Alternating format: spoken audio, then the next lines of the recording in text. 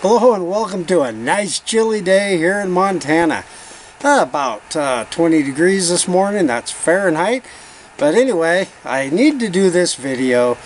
I just feel like I need to do it because I've done a couple videos now on the silicone sluice box mats, and I just got to know if they're really going to work.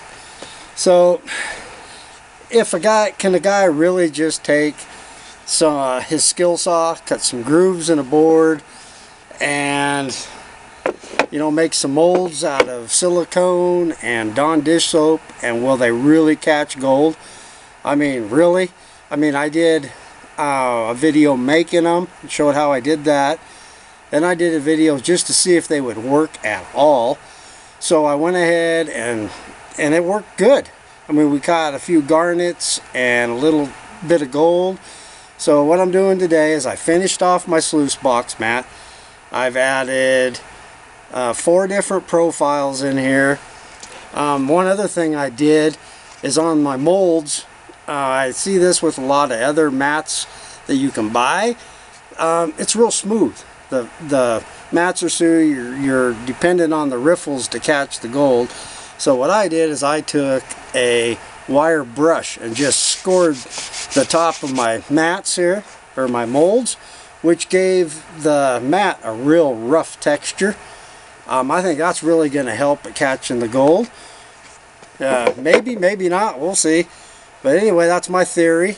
So what I've got here today is some Home Depot sand. Let me get this over here. And we're going to add a bunch of gold to it. There's my Home Depot sand, about a half a bucket there. And here's the gold we're going to add in. There's a couple nuggets in there. That's probably 2 grams of gold and some real fines, chunky stuff and fines. So we're going to add this to the Home Depot dirt.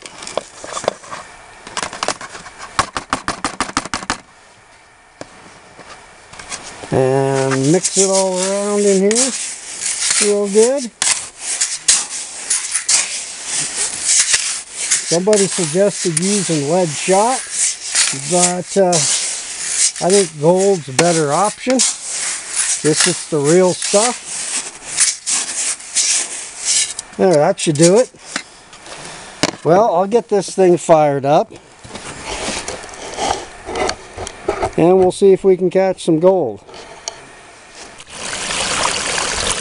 Okay, we're up and running. I got 1 scoop in.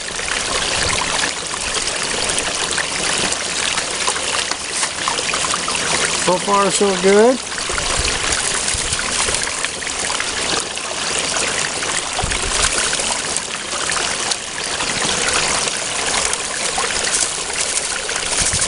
There might be a little gold in this Home Depot sand, but we'll just add it to the pot if we end up catching the gold. Staying active, working good.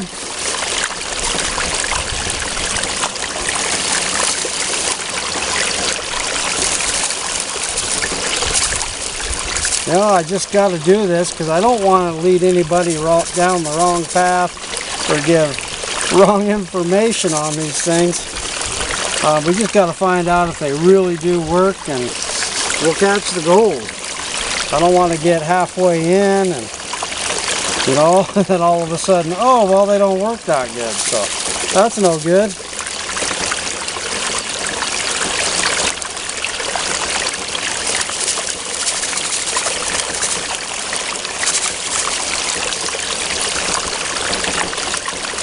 Not loading up at all.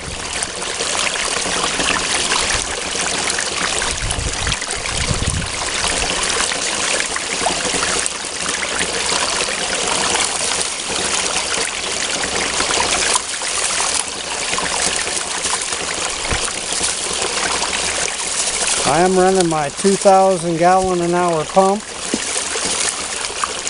in case you want to know.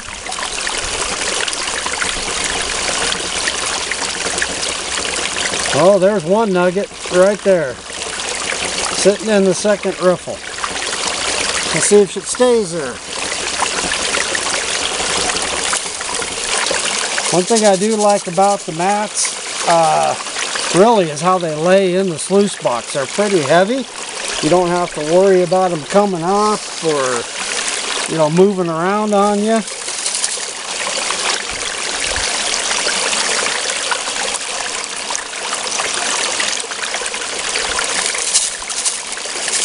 If this works out, I'll just say I've got an idea for a drop riffle sluice that I want to try. In fact, I've got one mat in here for that, and I'll show it to you here in a bit. Probably, I just wanted to see how it was going to run. So I'm thinking a drop riffle sluice would be pretty cool, made out of silicone.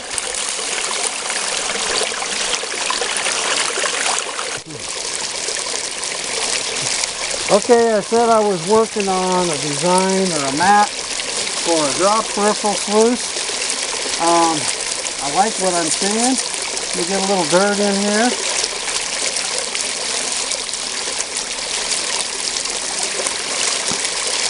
I think that's pretty cool. No, it's not exact, but for a try, I like the way it's working. Since it being at the bottom of the mat, I got a little bit of an issue here, but I'm looking at the mat here and what it's doing. I think that's going to work good. I'll let you try and guess at this point how I made that.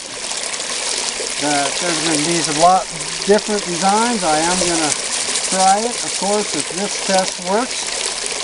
But I like the way that's looking. Might be a good idea for a drop riffle sluice mat.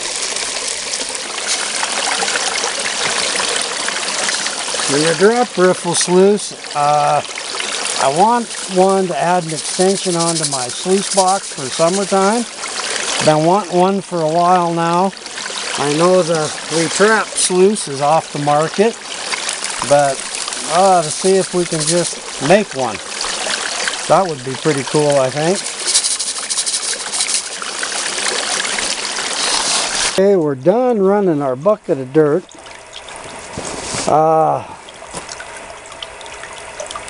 I do like what I see.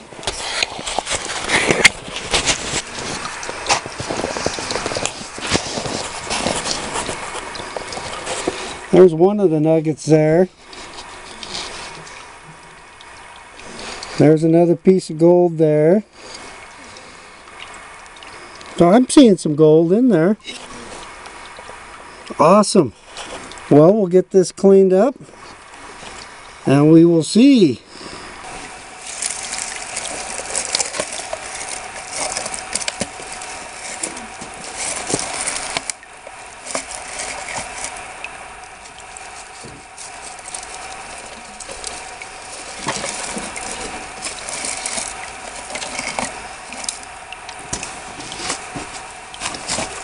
Oh, that's gold.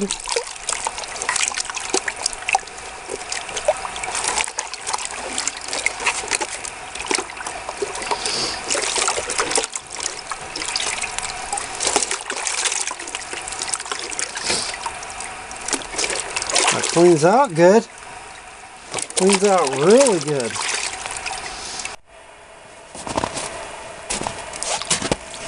Little dish soap.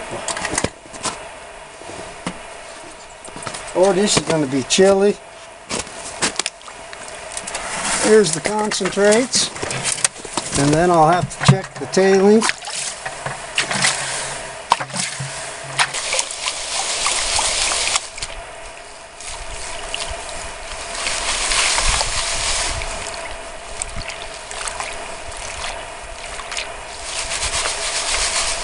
I liked what I saw in the concentrate pan, so we got to check some of these tailings. And I had to go in the house to finish panning. It's makes it a little interesting when there's ice forming in your pan as you're trying to pan it. That makes it a little interesting. So we'll go ahead and check some of these tailings, see if we lost any gold. Okay, did we catch the gold? Well, I would say so. I couldn't be happier. There's the gold we got back, plus a garnet. Got a little bit out of the glare. We got the nuggets back, all the way down to the super fines, and that one garnet there. It's starting to ice up on me. You can't see it because I can hardly see it with my eyes, but there was like, I don't know, 4 or 5 little teeny tiny specks, and we're talking minus 200 in there, in the tailings. So I couldn't be happier with the way the sluice box mats worked. So now I know I'm not wasting my time and money and other people's time and money, because I know some other people are, attempting to make some of these. So I couldn't be happier with the results. So now I think I'll continue on with the drop riffle sluice. Probably be next week or sometime. But if you can guess what I made that out of, let me know. And you'll know soon enough. I'll make the video. So I got a plan for that. So anyway, thanks for watching. Don't forget to subscribe. And we will catch you next time. Bye now.